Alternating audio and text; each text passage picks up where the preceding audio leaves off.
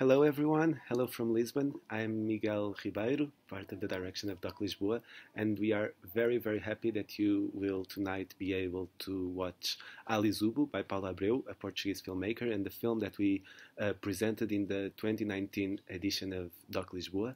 This film did the world premiere as part of the Portuguese competition, and it's wonderful to see that it keeps on finding new places, finding new audiences to connect with a film that is very, very grounded to the recent history of Lisbon.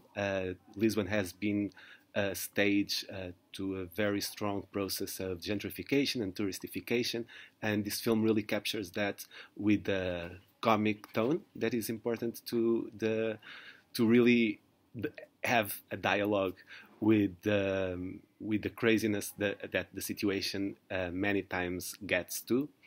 Of course, this is now a film that is quite weird to watch, as so many of us are not traveling anymore, or that these processes really became something else due to the pandemic. But it's a film that I'm sure that you will be able to connect to in relation to the context that you are coming from into this screening tonight. It would be great to be able to share this screening with you and to see if, how does this film relate to the audience at Lake Como Film Festival.